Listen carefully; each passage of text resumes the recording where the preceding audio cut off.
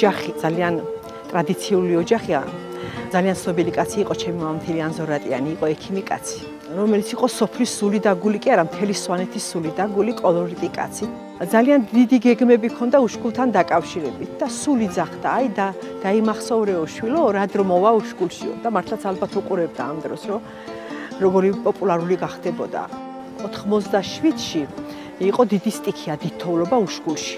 ძალიან ბევრი სახლი დაინგრა და მაშინ ჩაასახლეს გარდაბნის რაიონში, თეთრწყაროში. ჩემმა მამამ თილმა გამოუცხადა სოფლის ხალხს, რომ ერთი კაციც რო დარჩესო, იმ ერთი კაცის ექიმი იქნებია. და ძალიან ბევრმა ვერ უღალატა და ვერ წავიდა ხათრით. და დღეს დიდი დამსახურება არის ანზორატიანის, რომ უშკული არსებობს.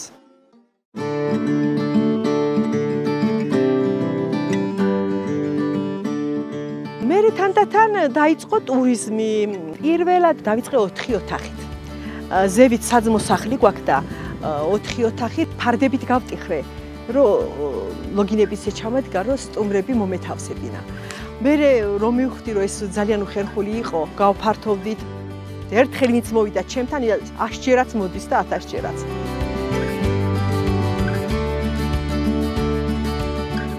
It is my first time in Uşkuli and I'm so happy and grateful for this possibility to visit this village, which, as you all know, is the highest inhabited village in all of Europe. So it's just fantastic to be here.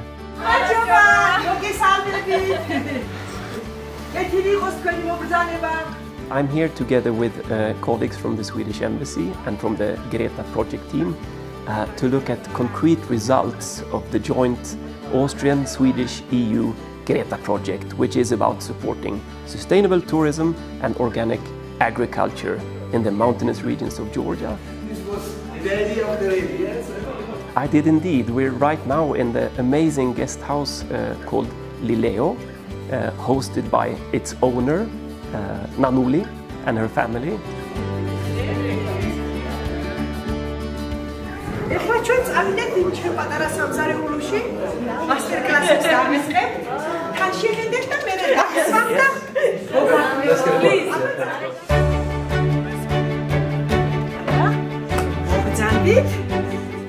Master კლასებს ძალიან ხშირად ვატარებ და წარმოგიდგენია დიდი ჯგუფი როცა მყავს. სავსიამთლიანად ეს პატარა სამზარეულო. ამიტომ სამზარეულო ძალიან მჭირდება და ძალიან მჭირდება მოწყობილობა, რომ ჩავატარო ეს master კლასები.